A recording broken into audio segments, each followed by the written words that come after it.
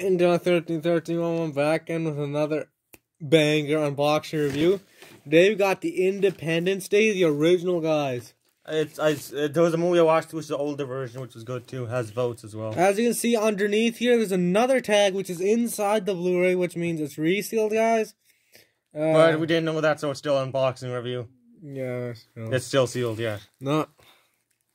Yeah, there was another one, the sequel, which sucks ass, guys. Do not buy. Will Smith wasn't even in it, I think. There it is, guys. I hate it when like a popular actor stars in a popular movie, doesn't return with a part 2. Oh my god. I might switch out the fucking Blu-ray cover. Shit. With Dad's empty ones.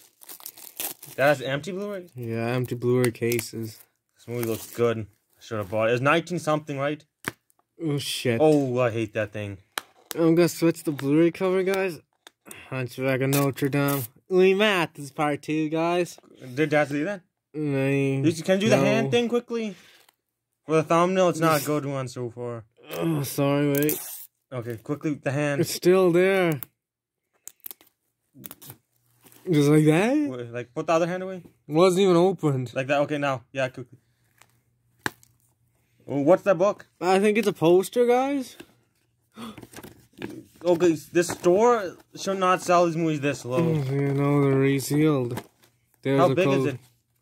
Okay, that's good, that's good. Shit. The digital code, we gotta show it. It's expired. Go. Is it? 2015 Blu-ray. Can they expire? Code may not be valid after 2017, guys. It says it? Yeah. There's the poster. Okay, guys, here's the poster. The poster looks like a magazine you find in, like, stores. There's the dick. Wait. Oh, guys, and bye.